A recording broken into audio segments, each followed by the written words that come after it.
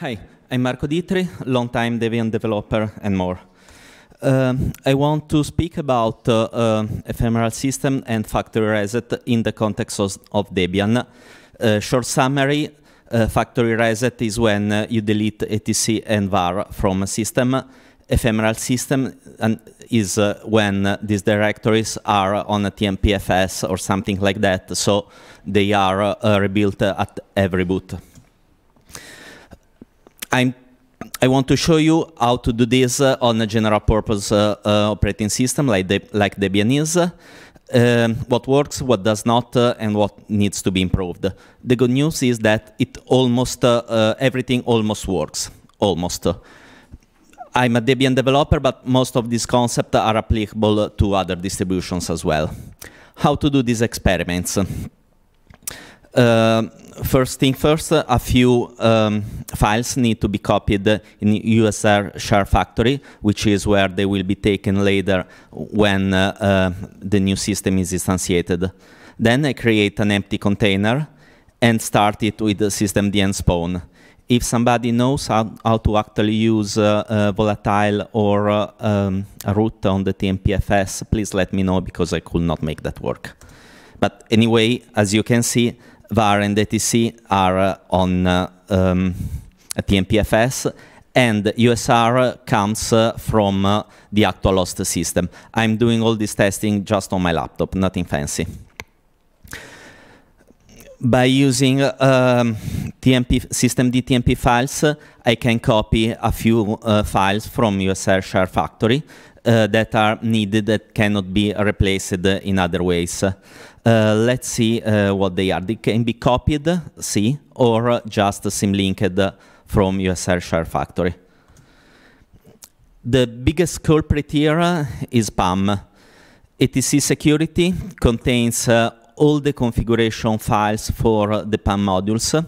Some of them are even created by systemd, and there is no USR equivalent, so they have to be copied from somewhere else if the system is started with an empty etc. etc pamd contains the configuration for the stacking of the PAM modules.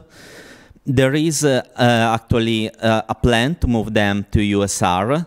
Debian will do this soon in the next future, time by time, but some files are left. These common files are included by the others. That's a Debianism, but I think it's a good one, because it means that usually you do not need to modify the files shipped by the packages. Good news is they can be recreated on boot with PAM out update, and I just wrote a systemd unit to do that on the first boot. etc alternatives. It's a feature used both by Debian and Red Hat. Basically, if you have multiple implementation of a command line program, you can create, the package creates these symlinks to choose what the default will be. They can be rebuilt on an empty etc as long as you are still using the default settings of the package, because if they have been changed, then the configuration itself is in etc.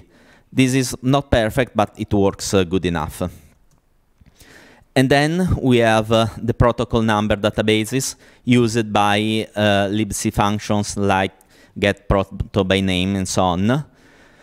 I'm actually the Debian maintainer of the package providing these files. I do not really have a good solution except that copying them or symlinking to them on first boot. NS-switch, same thing, but it cannot even be regenerated currently.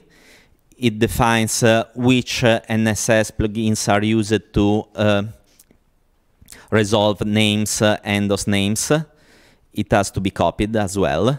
etc auth, we need localhost defined, but we can do without it. libnss myhostname can recreate it. dpkg keeps its database in var. We just move it, not a big deal. Have a look at non-compliant packages, look what they install in var, and then try to find a solution. My plan is to start working on this in Debian, and I've got to go, but there are a few more slides. Start working on some kind of policy in Debian to do this kind of stuff.